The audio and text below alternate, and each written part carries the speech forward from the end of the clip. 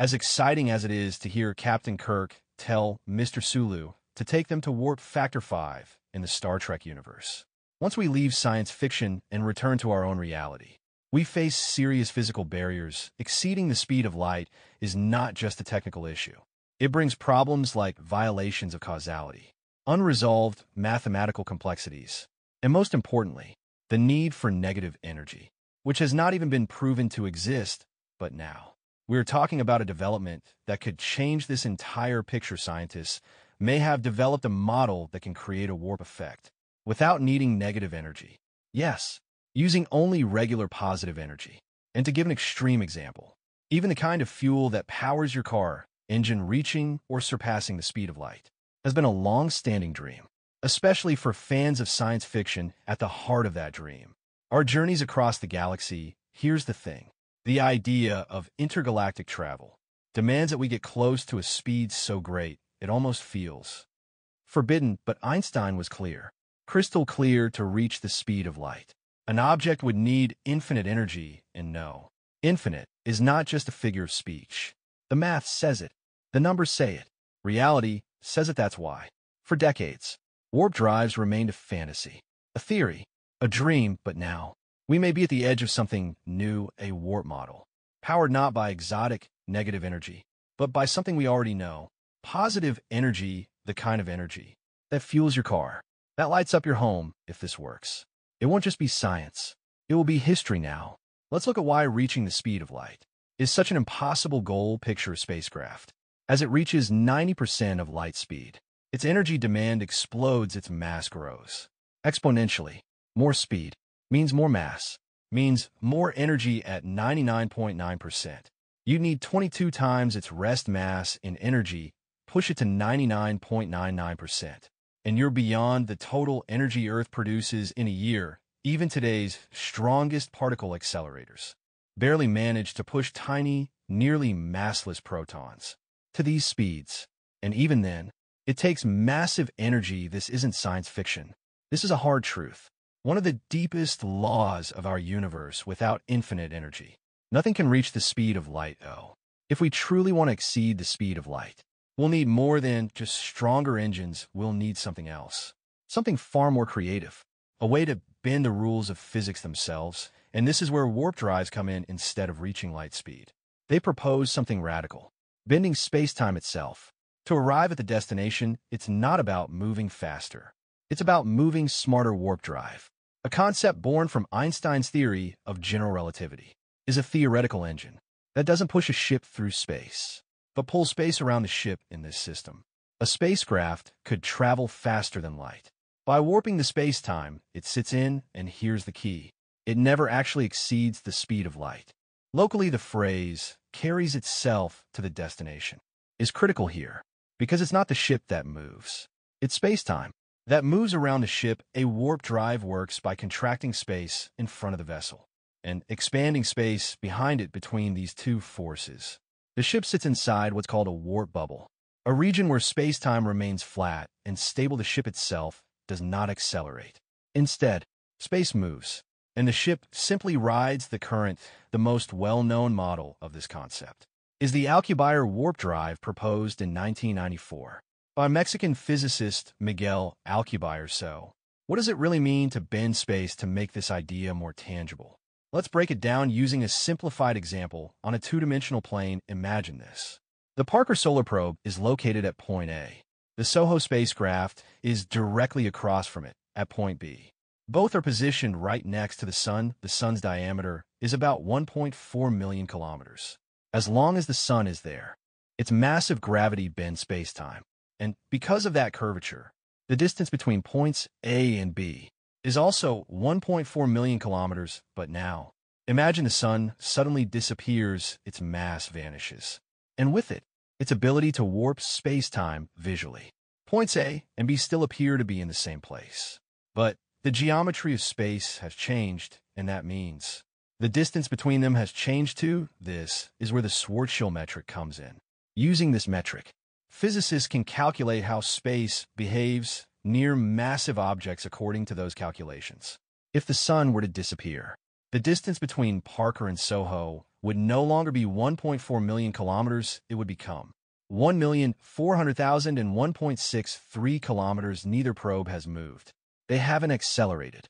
They haven't been pushed, but with the sun's gravitational grip gone, space has relaxed, and it appears as if the probes gently drifted apart in reality.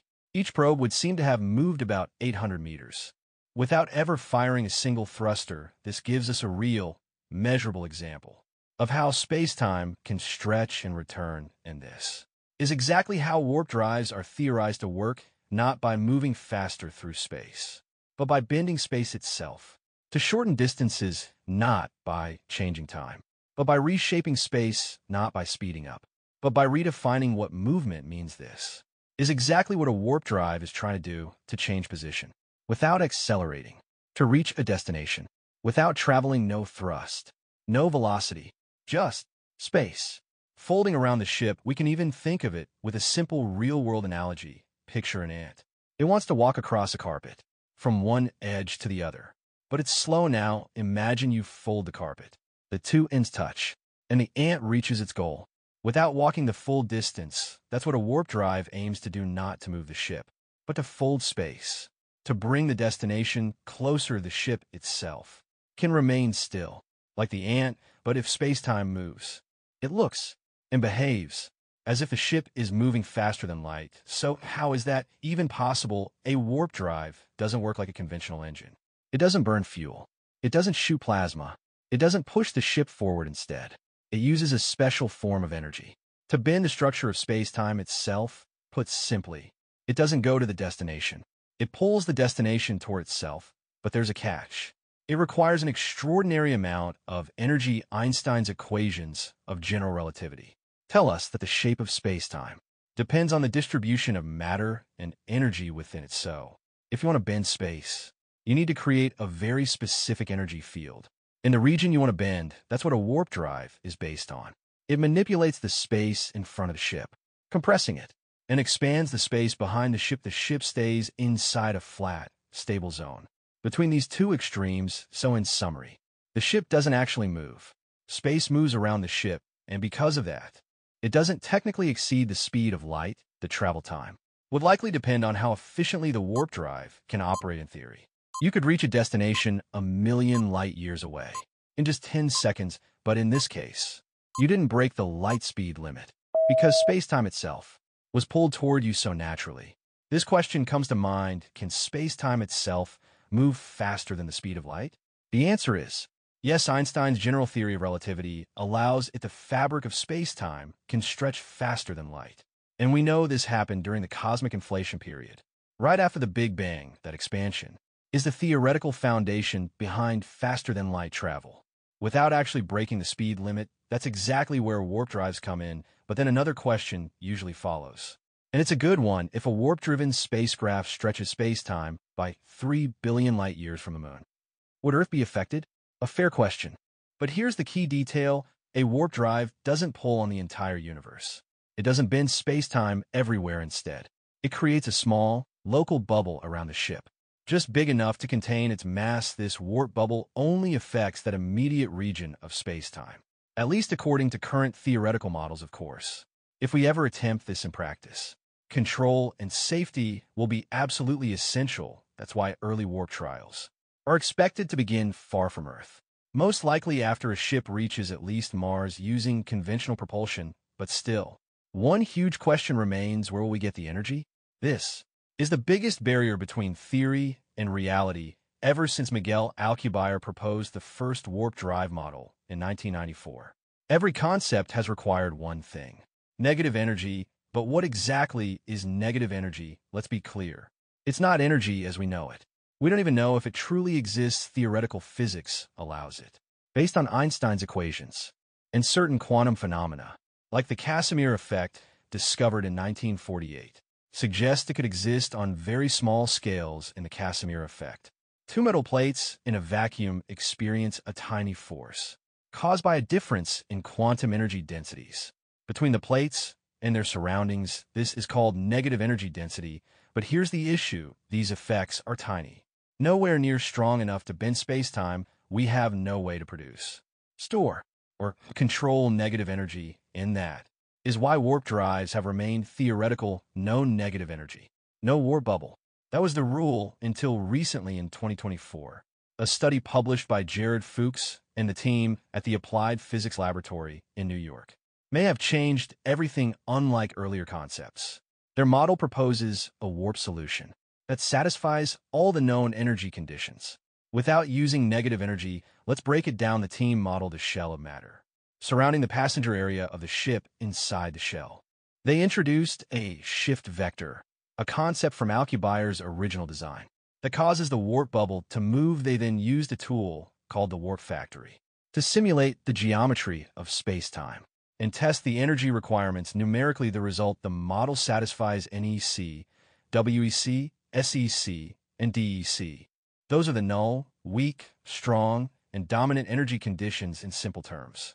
It means no negative energy, no faster-than-light energy flow, no matter appearing from nothing. And what that means is huge for the first time. The phrase, warp drives are impossible without negative energy, is starting to fall apart. This model works using only positive energy, the kind we already know and use now. There's a catch: this version works at a constant speed. It's not faster than light, not yet, but it proves that a physically possible warp bubble can be created that warps space-time over vast distances, even up to 1 million light-years, and that may be the first real step toward near-light speed travel in the future. Still, the energy problem hasn't gone away. Sure, we don't need negative energy anymore, but the shell required to create the warp bubble has a mass equal to 2.4 times that of Jupiter. That's several septillion kilograms, just for a tiny warp field. So yes, the energy is no longer exotic, but still enormous. Researchers say future models may optimize this design to make it more realistic. Either way, this paper marks a major milestone in warp drive history. For the first time, a warp solution fully compatible with Einstein's equations and using only positive energy has been demonstrated. It's still the beginning.